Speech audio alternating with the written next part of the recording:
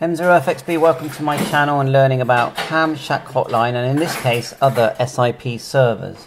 So if you look here, you can apply for a IAX2 trunk setup in free PBX. Free PBX is software that you can use for looking at this, and I'm completely new to this, a trunk extension number. So before setting up a trunk connection to HH, you will need to request an IAX2 trunk extension number. So this is all the instructions how to actually do that, and I am going to have a go at this, but right now it's just information and links for people that are interested in SIP type devices and ham radio.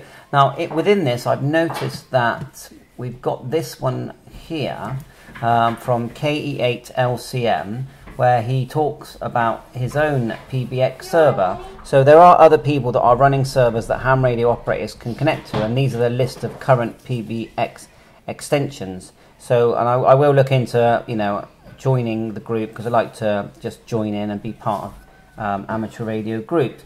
The other thing I've noticed is that on a link to this here, A-Wire, there is Amateur Wire. So look, if you look here, welcome to Amateur Wire. Amateur Wire is an alternative VoIP phone service. We run a service similar to Ham Shack Hotline system. We're not looking to compete.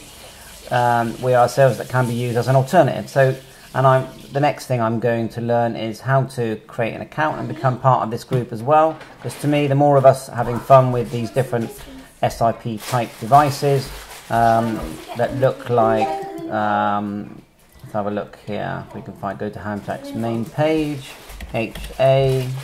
Ham Shack Hotline here, there you go, that's what they look like. So they're smart devices and they're quite inexpensive, so just some info and links here and more on it later on. So 7.3, and thanks to KE8LCM and Ham Shack Hotline, all the best.